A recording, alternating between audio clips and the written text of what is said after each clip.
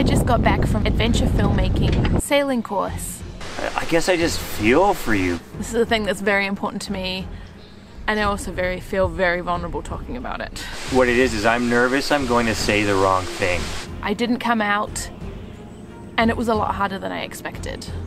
Embracing the water, and I look forward to hopping in and maybe going into the forest, and of course learning a lot about filmmaking and storytelling. To me, it's so interesting. I always carry my Cutco knife when I go sailing. It's an analogy. Being simultaneously so excited and scared about the unknown. We had some really, really interesting discussions. The thing we didn't really discuss was gender and sexuality. Probably could have if I'd been brave enough to bring it up.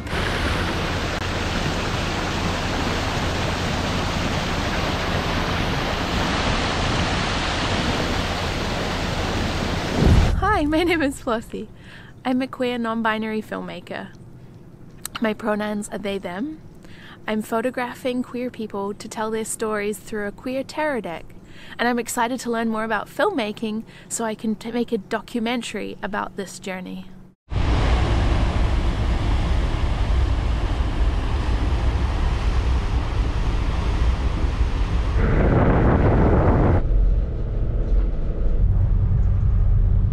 Now I just gotta get all of this on my body.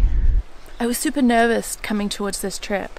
I really felt like I was going to be the odd one out, the only AFAB, assigned female at birth, queer person amongst a large group of dudes.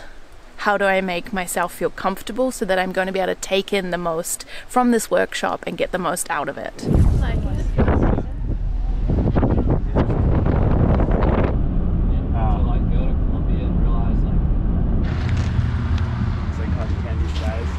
It's so beautiful.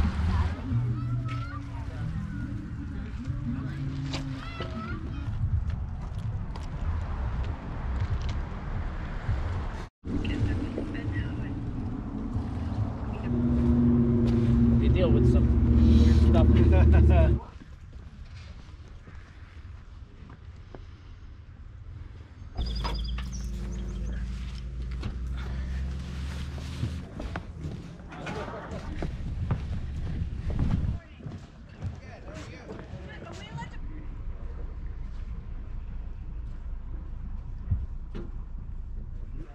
There we go, we've made it. This is going to be home for the next 3 days? 4 days? Long enough. I'm excited, nervous, all of those things. Number 1, introduction rounds. Yeah, we'll shift.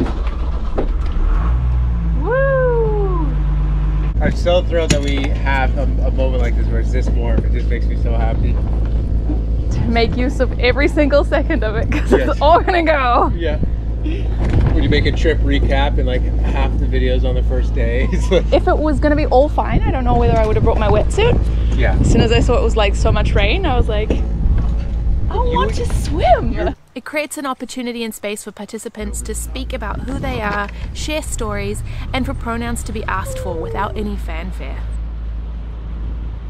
When we start off with introductions, we set the culture and tone for how a group will work together for the period of time that we spend together.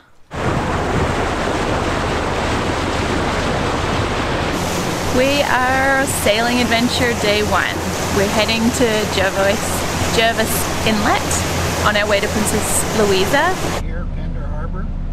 We're currently going up this channel, and we're going all the way up here today. I'm so stoked to start off this trip with beautiful weather because it's probably gonna rain for the next 4 days. I brought my wetsuit so that if I get cabin fever, I just jump in the ocean, and I am so excited. Have your Dickinson light right here. You don't want to swim with a killer whale? Absolutely not. It's been a bit nerve-wracking coming here and meeting everybody for the first time, being definitely out of my comfort zone and the environment and people I'm surrounded by, but it's so cool. Yes. Oh my god.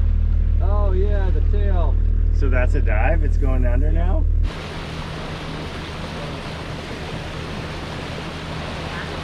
That little dive when we were at it this morning. I wouldn't mind I wouldn't mind just I don't blame you. Sometimes it's hard to justify constantly buying the new versions of things.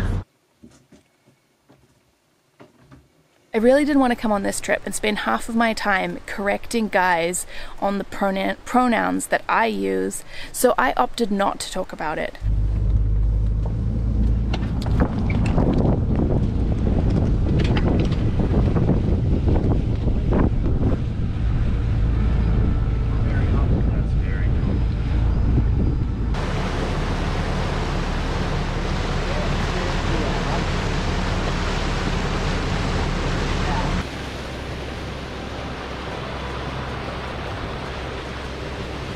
We were talking today and saying, is there a possibility of being in a place where it feels like awe is too much? There's so much stunningness that you can't take it all in.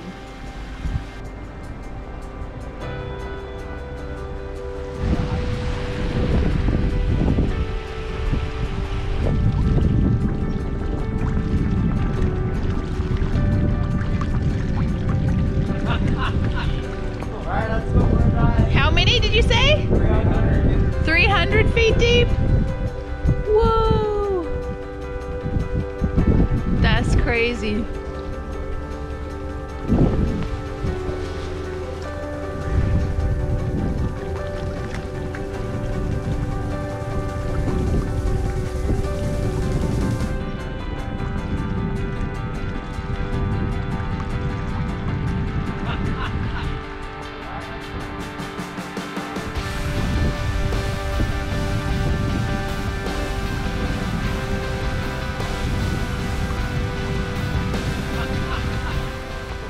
Ever have those moments where you're like, I can't even believe I'm here? Like, sure, I knew this trip would be wet, I knew it would be raining a lot, but somehow this is still like so freaking beautiful. I look forward to hopping in and maybe going into the forest, and of course learning a lot about filmmaking and storytelling. And I wish more people would be able to come out and see this for themselves. It's amazing. Number 2, invite your black friends. It's my hydration. It's alright. You're away from the kids and the wife. I wouldn't expect anything less. I'm not a big drinker until it comes to there. But it is interesting. And tens of thousands of other people find it interesting too. And to me, it's so interesting. We had some really, really interesting discussions about racism, diversity. Invite voices that are not your own. Think about you the first time you were invited to do something outdoors. Something that you were trying for the first time. Who invited you? What did that feel like?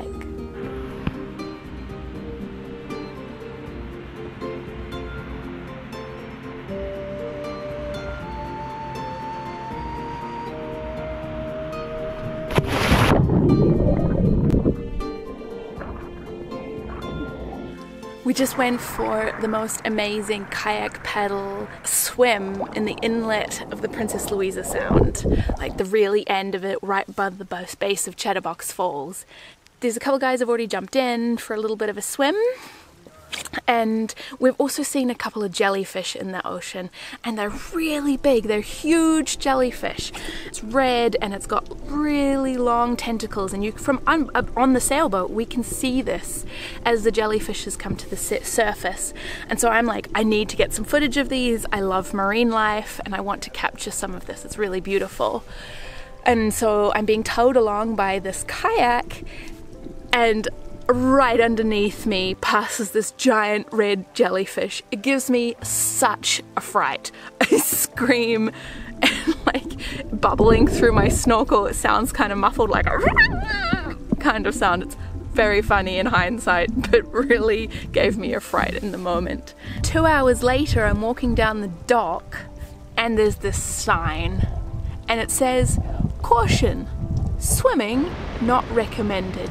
Rashes, burns, and severe stings. And I'm just like... I don't want to format it at all, but when you see the jelly on the water... Very funny though. Very funny. And they're so beautiful. I'm still obsessed. I love marine life so much. And I love learning more about it. So it was a cool experience.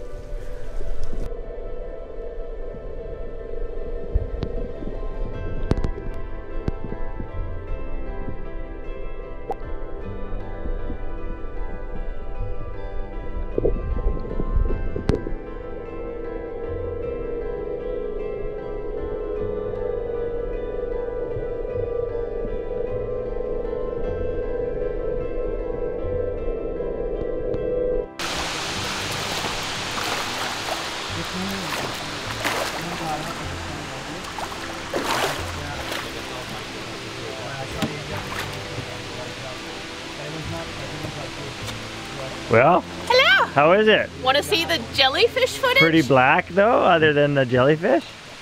Yeah. Point number 3. Educate yourself and educate others gently and kindly, supporting them.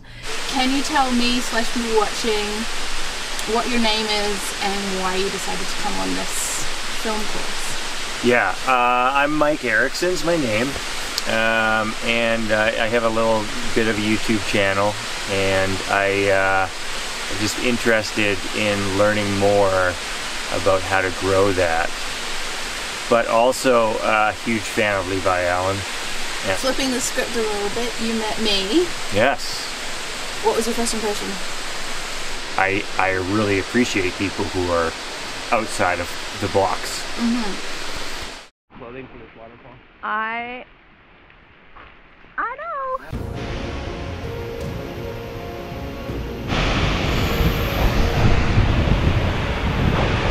This is what I imagine that Niagara boat ride is like.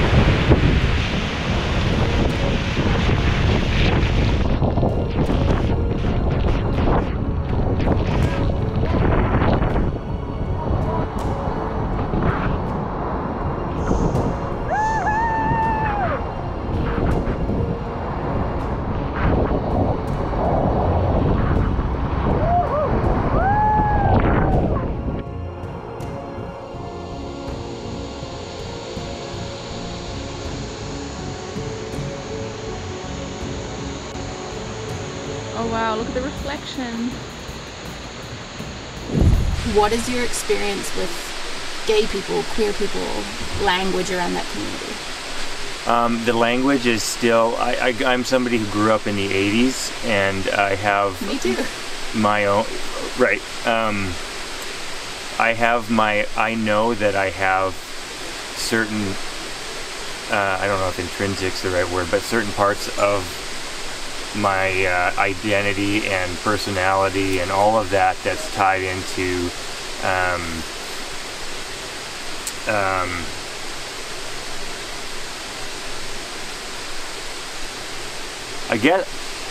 I just went blank there, because I guess what it is I'm nervous I'm going to say the wrong thing. I'm nervous I'm going to be offensive accidentally. But this is why I'm asking you the question. Yeah. Is because I want to know what does it feel like raw when I'm going, I don't have to identify as a woman, and you're like, oh well, this is new to me. Like, I mean, it's really interesting to me. And yet I've consistently made the mistake that because I've told stories that I like, that I think the next one will be easier. I can keep coming up with better questions to be asking that will help people develop their own voices better. Because I don't need them to mimic me, I need them to like do their thing better. You know what I'm saying? Yeah, it's like, how do you use transcendent story structure with this modern age of like really good internet video?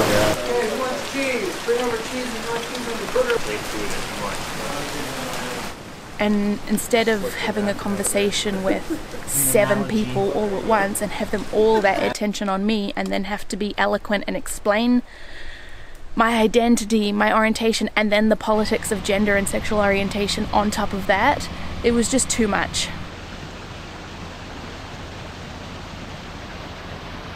Because that is so much effort. I get it. And yeah. so much energy for me that it's literally exhausting. Yes.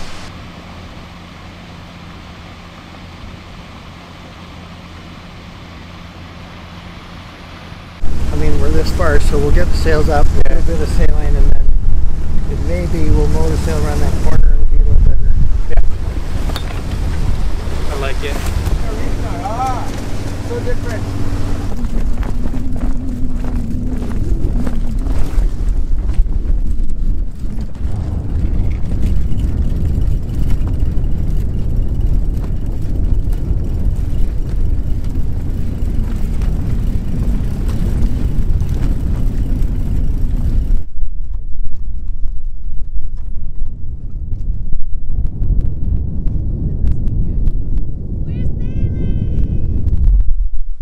Engines off.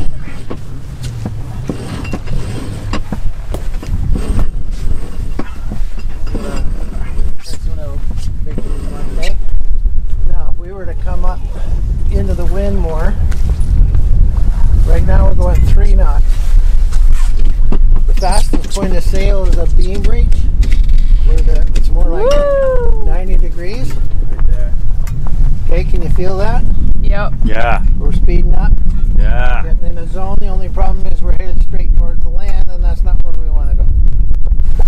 It's a little tight up there. Yeah, well, we got a knot down here. That's what I was trying to undo. You got a knot? Yeah, the further further went, it wrapped. Okay. We're hard and tight here.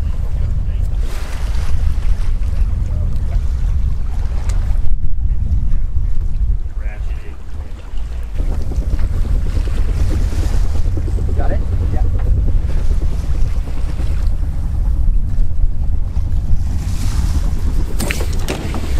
There we go.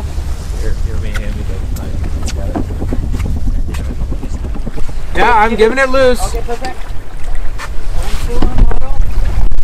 Yeah. More loose.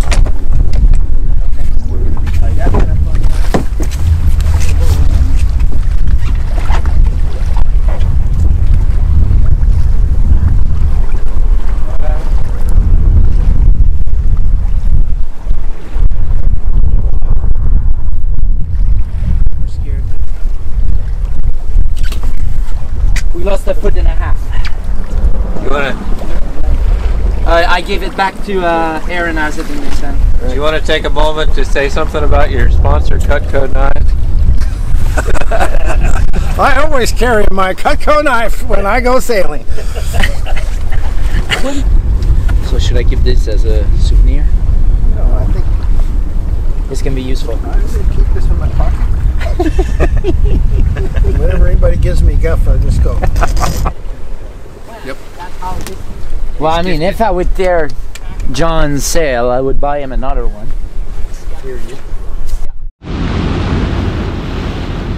Behold, there is a glimmer of light off in yonder distance.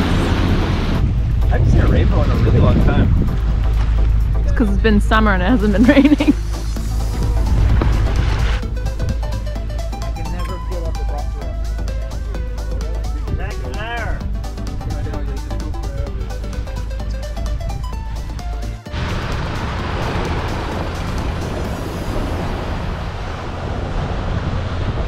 On our sailing trip, we had some really important conversations, and the one that we probably debated the most was why a diversity hire is important.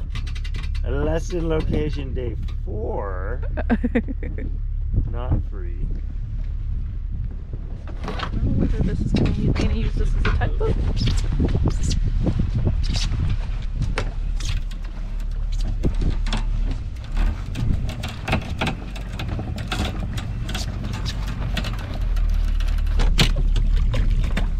Okay, I see you guys. And there's a giant spider on that thing. Be careful.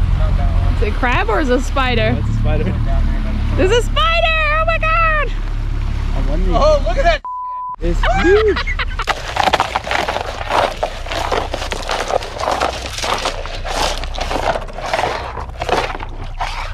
Off to get dinner.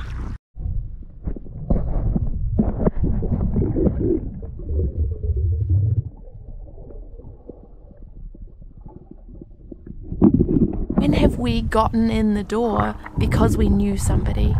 When have those connections, that interpersonal relationships that we have paid off and been in some way an advantage or an opportunity for us that we might not have had otherwise? Now imagine if there's nobody out there like you or who understands you and your community or your experience to give you that experience and opportunity, that open that door.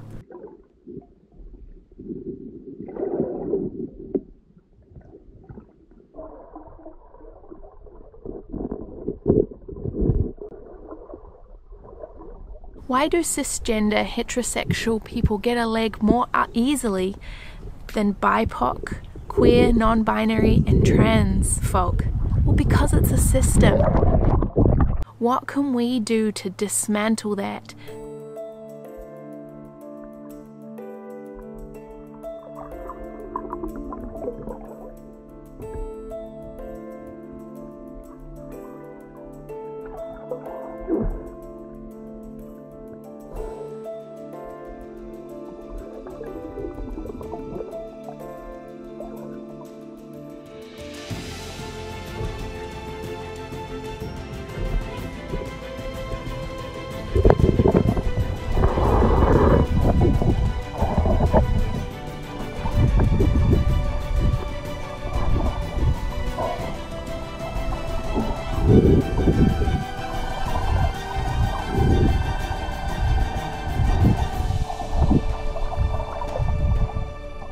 It was really great to have a group with open minds and willing to challenge each other. Yeah, you heard me say that? Yeah. So are we doing a lighting session, Levi, or? It's extreme ownership is what that is.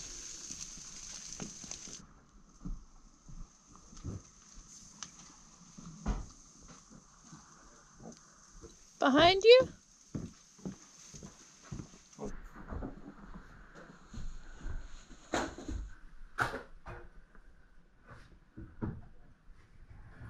I'm impressed with how much. Mm-hmm.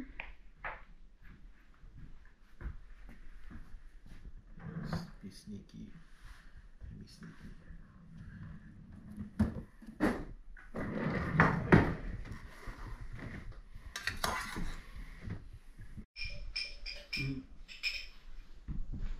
You're laughing at me filming this?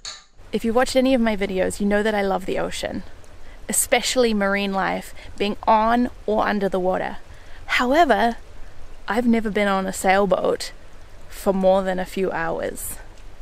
To be perfectly honest, it's been a long time since I've really truly stepped outside of my comfort zone to try something new and to do something that just scared me a little.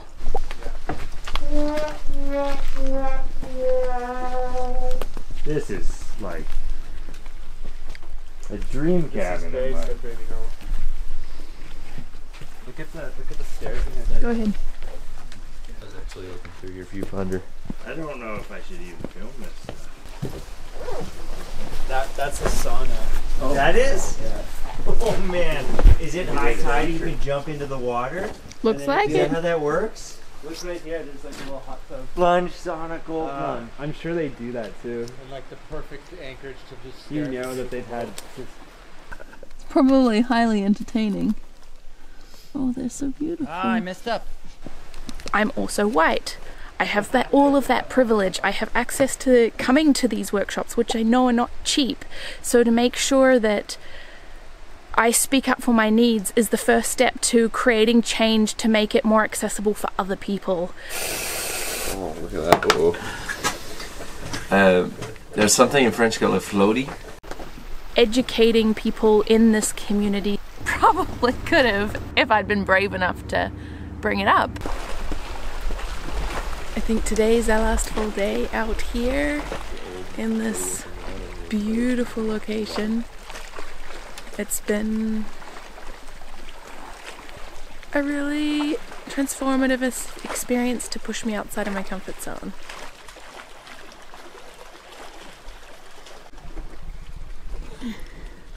I think some of the apprehensions that I had coming into it were accurate, and that the interpersonal dynamics would be the way they have been. and some of it has surprised me, which has been really cool, and I'm really glad about that. To another level for you when we're talking identity politics, I just feel like, I guess I just feel for you, because it doesn't feel like the world necessarily had a spot for you when you were growing up, and how difficult that must have been for you.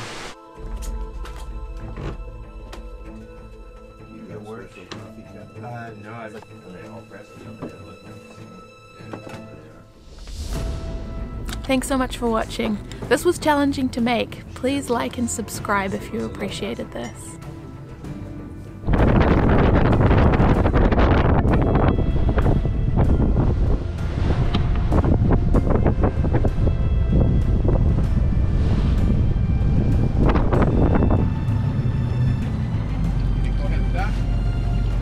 Thank you for listening, and I hope you all can live and learn and inspire and create change.